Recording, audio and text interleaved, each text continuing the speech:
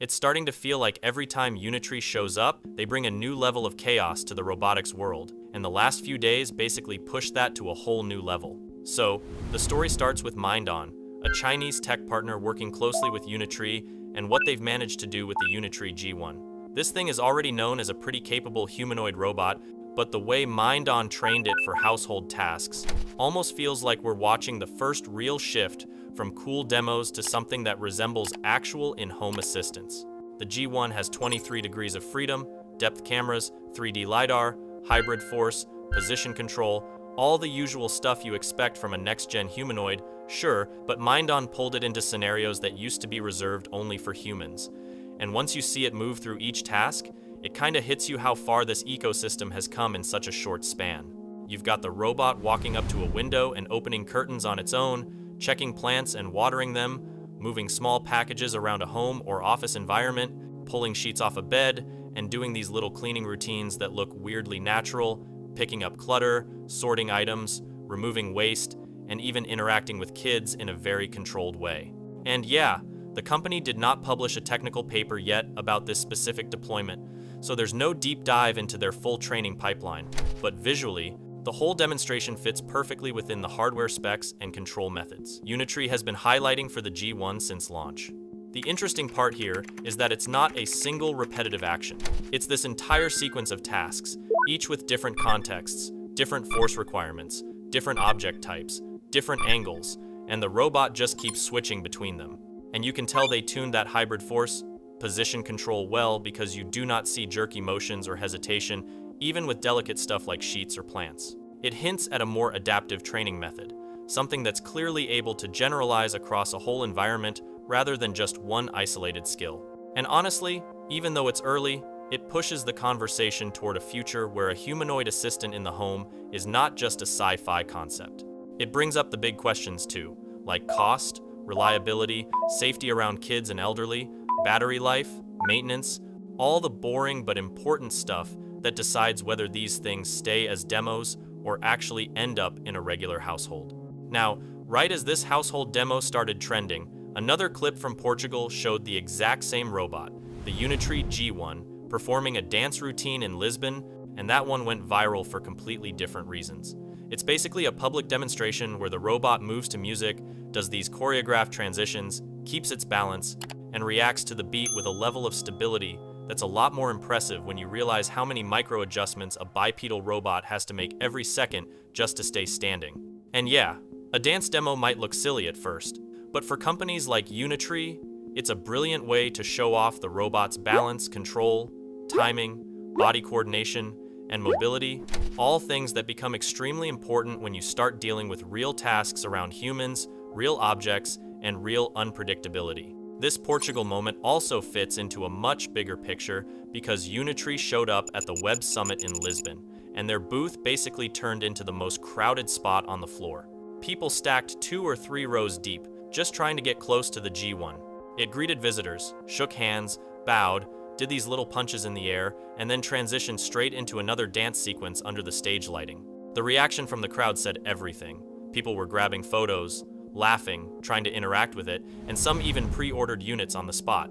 You could see startup founders, AI company executives, engineers, and just regular attendees all having the same "okay, this is real now" moment.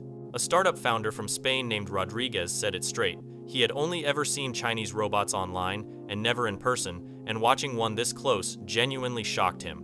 Another attendee, Eliano Marquez, who runs a local AI startup, hugged the robot mid-dance, loved the whole thing, and immediately ordered 2 of them.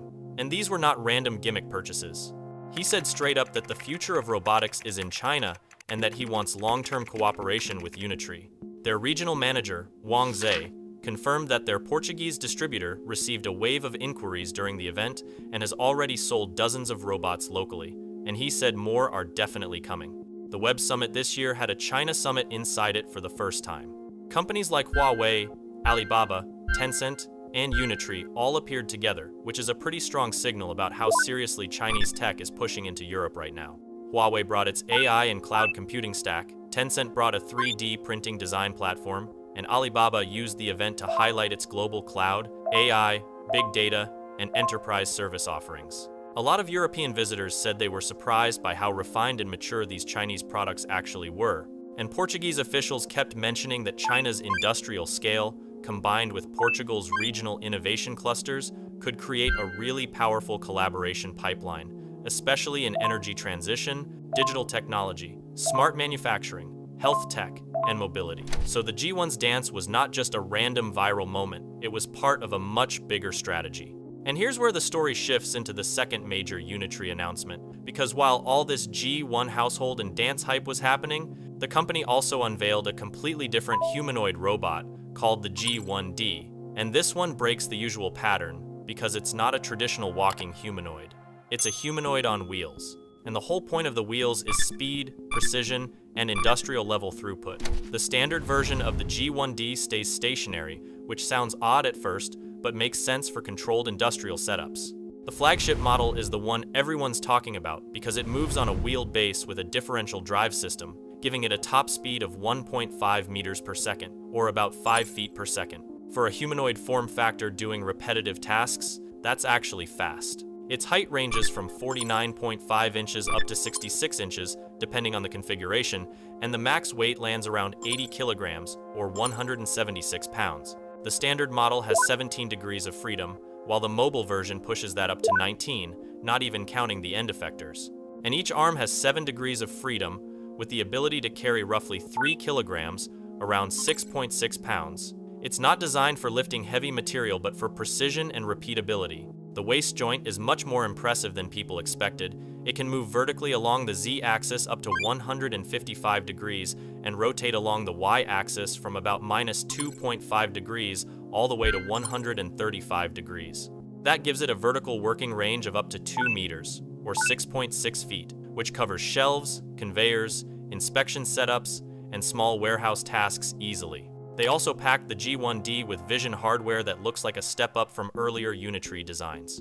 You get a high-definition binocular camera right on the head for depth perception, and additional cameras on each wrist, which gives the robot a much better sense of grip alignment and object tracking. And because of that, it supports multiple end effector modules, 2-finger grippers for basic stuff, 3-finger manipulators for more delicate jobs with optional touch sensors, and even a 5-finger dexterous hand when you need human-like manipulation. The flagship G1D also uses an NVIDIA Jetson Orin NX module capable of around 100 tops, 100 trillion operations per second, which is a lot of onboard compute for mobile manipulation. And even with that, the robot gets up to 6 hours of battery life, meaning it can run most of a work shift without constantly returning to a dock. This gives it a real edge in warehouses, retail spaces, industrial zones, and any environment where you need fast, repetitive, precise movements that still benefit from a humanoid arm layout. Unitree also introduced a full software platform with the G1D, and this is something people often miss.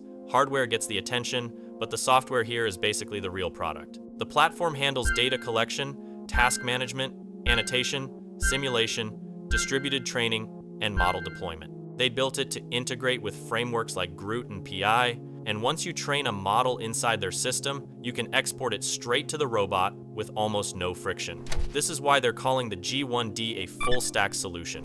It's not just a robot doing tasks, it's a robot generating the data to train better models, then deploying those models back onto itself, then refining them through real-world correction. That feedback loop has huge value for any company trying to accelerate its automation. Alright, that's all for today. Thanks for watching, and catch you in the next one.